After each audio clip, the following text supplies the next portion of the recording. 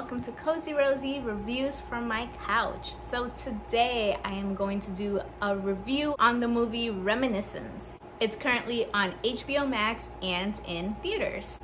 The director is Lisa Joy, who also produced Westworld. It stars Hugh Jackman and Rebecca Ferguson, so we have a Greatest Showman reunion, and Thandie Newton from Westworld.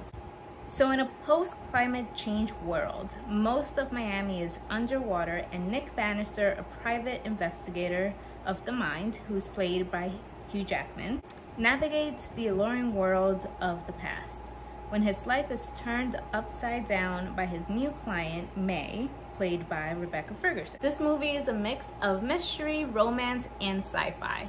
Quite interesting how they did that. The movie had a good flow. It is a mystery for most of it, so as you're going along you're picking up clues. So for me, it had a really good flow.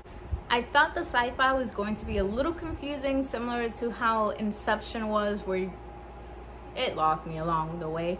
But no, this was actually very easy to follow, and I liked how they incorporated the sci-fi function where it really moved the story forward. So what I liked about this movie is that there were twists and turns. It was very captivating and it kept you on your toes. The cinematography is amazing and you really feel like this world that we're in is actually real.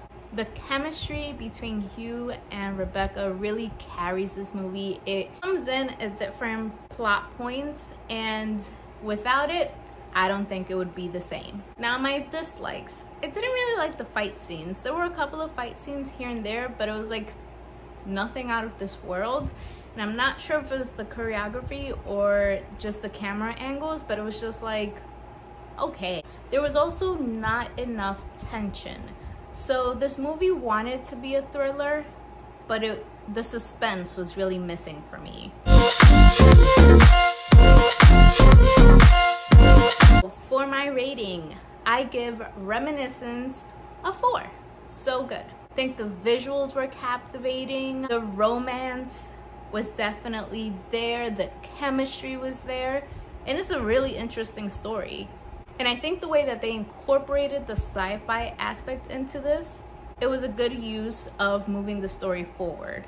So, Reminiscence, have you seen it? What did you think? Leave a comment down below, and if you like my videos, make sure you hit the like button. And if you haven't subscribed to my channel, make sure you hit the subscribe button and the little bell so you get notifications every time I post a new video. Until next time, friends, bye.